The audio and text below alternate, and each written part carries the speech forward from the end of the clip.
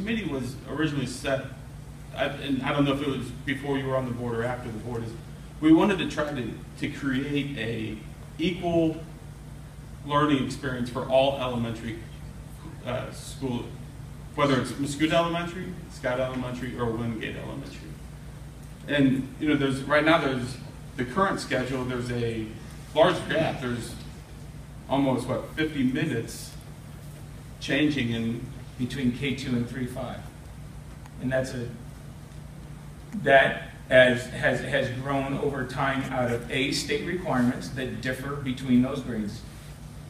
We don't get to say that. Somebody at the state does, right? And you hope that those people are relatively smart in the education groups out there. They produce minimums. And Kenny out here, who's got to deal with the outcome of moving all those kids around. He's done a wonderful job of getting all of our kids all around, but he's got a job of managing buses and equipment and people to make that happen, which is why there are minor differences between them. And I understand that. I personally think we could probably work something out with that. But the next phase of all of this is I have safety concerns at the grade schools of now doubling or near doubling the number of people there, the number of bobbleheads that are coming out of those doors all at once. It is semi-controlled chaos now. I can't imagine adding 80% to it. I think there's a plan in place for that. Then show me. I mean, am I wrong? Show me the plan. The plan is in here someplace, because I saw something about letting him out certain doors at certain times and other groups out certain doors at other times. It's in there. It's in here, I saw it. Tim, didn't we, in the building committee meeting, didn't we just, when we were talking about busing and everything, didn't we agree that we wanted to make it normalized?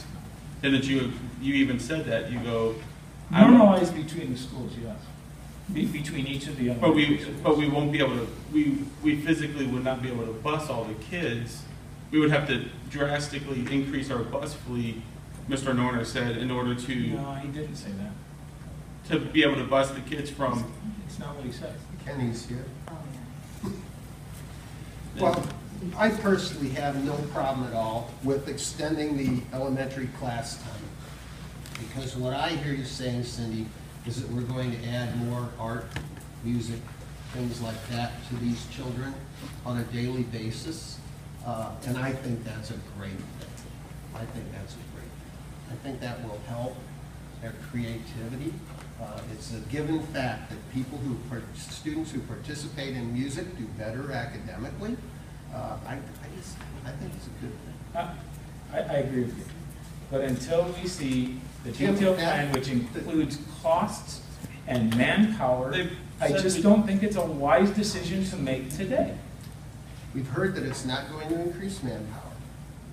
And we've heard that it probably won't have an impact on costs. Kenny says we're not going to add any bus routes. I think that's all we have to worry about. We're reducing bus routes. It's not our job to get down in the weeds and deal with these details as a board.